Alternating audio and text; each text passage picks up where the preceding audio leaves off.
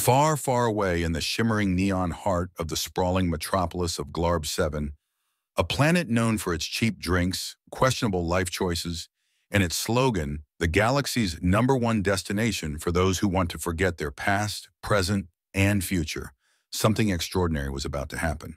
Well, not extraordinary in the cosmic sense, but for Zane Ziggy Marshall, it was pretty weird. Ziggy, your average, slightly bewildered human, had ended up at one of Glarb 7's many speed dating clubs after a series of unfortunate teleportation incidents, which included a malfunctioning device, a disgruntled space taxi driver, and a misplaced destination card that said SPA, but ended up reading Speed IT. The venue, the Galactic Love Bazaar, was a place where beings of all shapes, sizes, tentacle counts, and carbon-based life forms came to find love, or something resembling it, or at least someone who wouldn't report them to the Intergalactic Revenue Service. For Ziggy, the idea of speed dating on a planet full of beings whose idea of romance involved neural implants and sharing pheromones that caused temporary blindness wasn't his first choice. But after being told the exit was blocked by a gelatinous bouncer who didn't speak human, Ziggy figured he might as well give it a go. 10 minutes per date, a floating digital sign above the table said, in bright purple letters that flashed with far too much enthusiasm for Ziggy's taste, or until your species violates local hygiene laws. Ziggy sighed, looking around at the colorful crowd, various alien species, all chatting awkwardly across small tables, each wondering why they were there. Ziggy had just sat down when she arrived, Princess Zilara of Zorblax. Now, at first glance, she didn't look like a princess. Well, maybe a princess with bad taste in fashion. She was in disguise, though the shimmering gown under her tattered cloak gave away more than she'd intended. Zilara had fled her home planet, desperate to escape her arranged marriage to the Zornix cartel's slime lord heir, Gorflax the Moist. The Zornix cartel and her family had planned the wedding for years, a grand interstellar merger that would solidify power, resources, and their unholy alliance, which in turn would have made conquering half the known galaxy as easy as ordering takeout from Glarb 7's famous fast food chains. It was perfect, except for the one tiny, insignificant detail.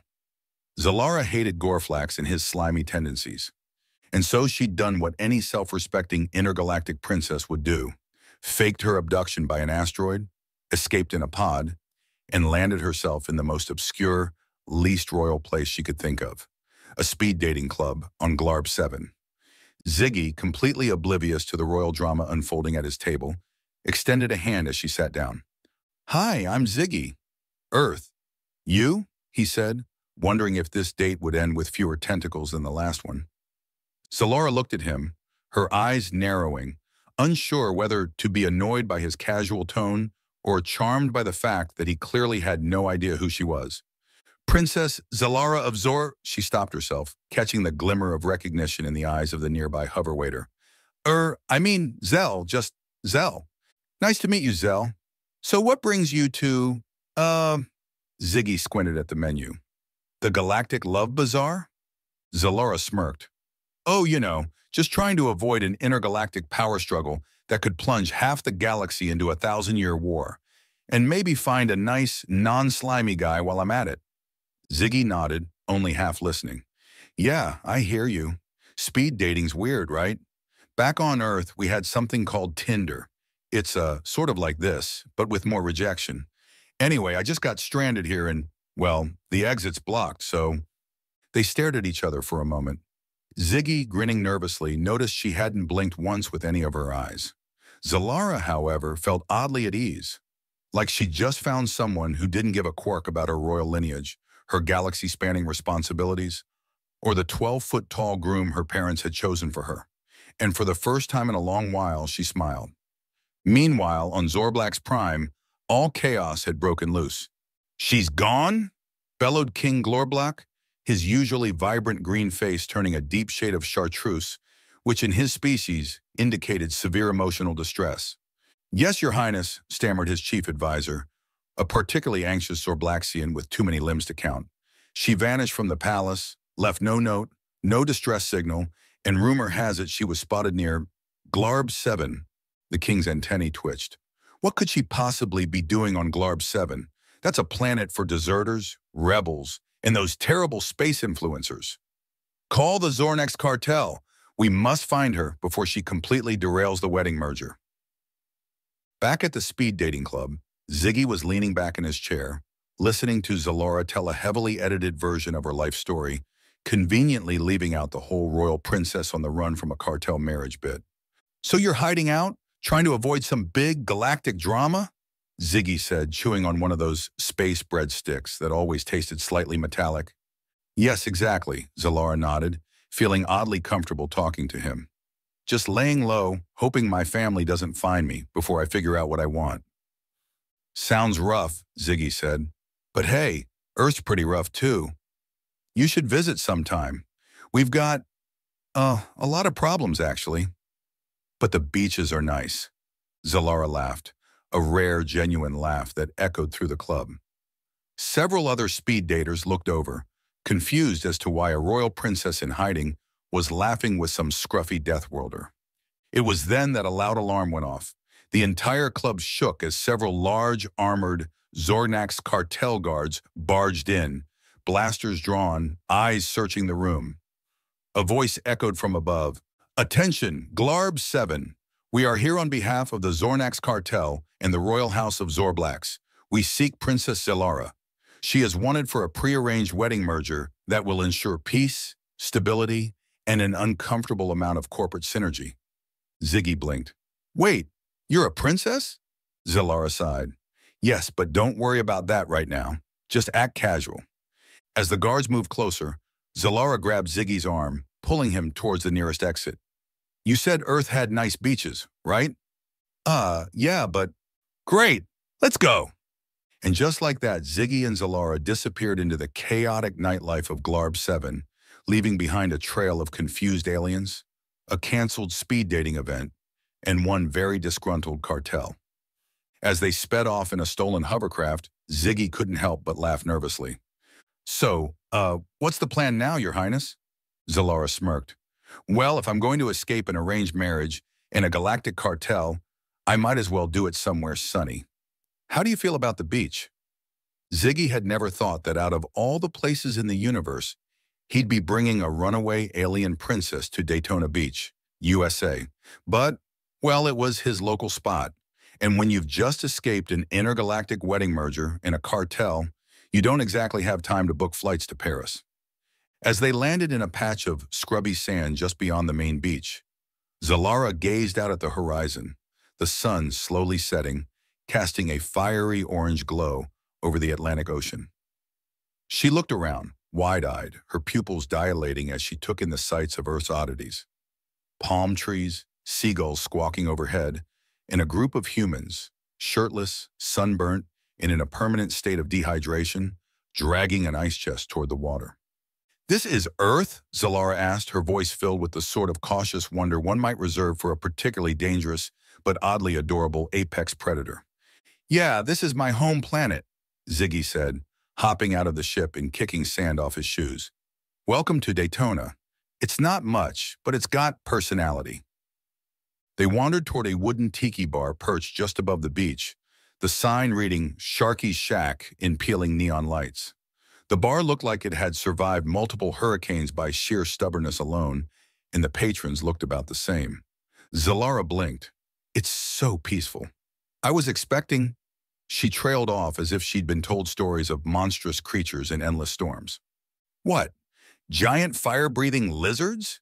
Ziggy joked, though from her expression he realized that might have been close to the mark. Well, yes, she said earnestly. My parents always warned me about Earth. It's one of the most dangerous planets in the galaxy. They called it a death world, full of savage creatures, unpredictable weather, and... what was the word?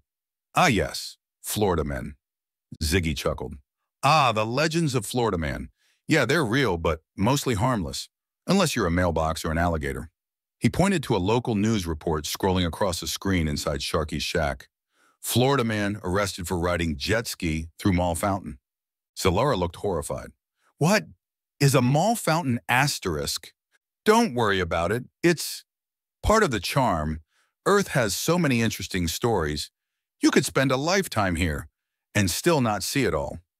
They took a seat at the bar and Ziggy ordered 2 drinks, one for himself and one for Zalara, who stared at her neon blue concoction with deep suspicion. She was still trying to process that this was the so-called death world her royal family had warned her about for her entire life.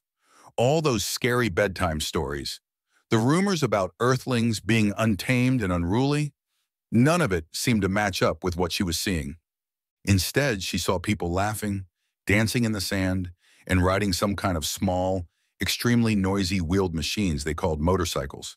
It was noisy, chaotic, and strangely beautiful. "I don't understand," Zalara said, looking out toward the water, where a group of surfers were attempting, badly, to catch a wave. "I was told that Earth was full of dangerous creatures, predators, that the entire planet was a nightmare," Ziggy finished for her. "Yeah, that's kind of the vibe we like to give off. It keeps the wrong sorts from moving in. But really, Earth's got its charm. You just got to know where to look." They sat there for a moment, sipping their drinks in companionable silence, the sound of waves crashing and some distant 80s rock music playing from the bar speakers. Zalara's alien senses, finely tuned to danger, were oddly calm. There was something about this planet, the salty air, the sun, the laid-back vibe, that made her feel almost safe. "So you're telling me," Zalara said slowly, "that this so-called death world is just full of normal people, living their lives, drinking these strange liquids, and riding those terrifying wheeled beasts?" Ziggy grinned. "Yep, Earth's not all that bad. Sure, we've got some wild things going on, but hey, every planet's got its quirks." Just then, a loud revving noise caught their attention. A group of bikers roared down the sandy streets, their motorcycles backfiring like small explosions. Zalara flinched. "Okay, except maybe that," Ziggy said sheepishly. "But hey, Daytona's famous for it. Ever heard of Bike Week?" She blinked. "Is that some kind of ritual combat?" "Depends on how much tequila is involved in booty shorts and something thing called a mankini." The longer Zalara sat there, the more the horror stories her parents had told her seemed exaggerated. There were no ravenous beasts roaming the beaches, no deadly plants trying to eat her alive, unless you count the crab shack down the road, and certainly no deathly weather events on the horizon. What she saw instead was a planet full of life, full of people who, for all their quirks, just seemed to be enjoying themselves. "You know," she said, smiling softly, "I think your planet is beautiful, and not in the way I expected." Ziggy raised an eyebrow. "Beautiful? Daytona? That's a first.